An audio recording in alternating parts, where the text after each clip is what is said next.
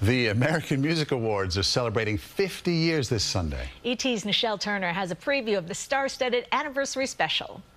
The 2-hour show will feature new performances and never-before-seen archival footage. ET's with Chaka Khan, Kane Brown, and the one and only Mariah Carey before they hit the stage. Do you remember the first time you were there? I remember that it was a great night and I won an award.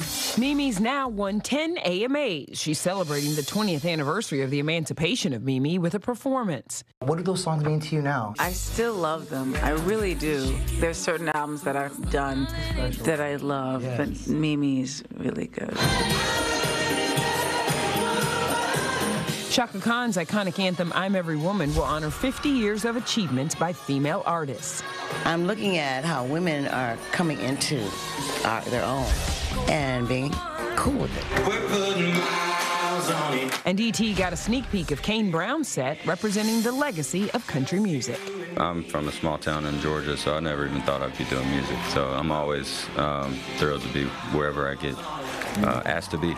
The AMA's 50th anniversary special airs Sunday on CBS and streams on Paramount+.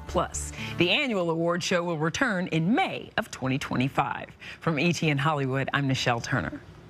And you can catch up on all the day's entertainment news on ET with Nischelle and Kevin Frazier, 7:30 right here on CBS New York.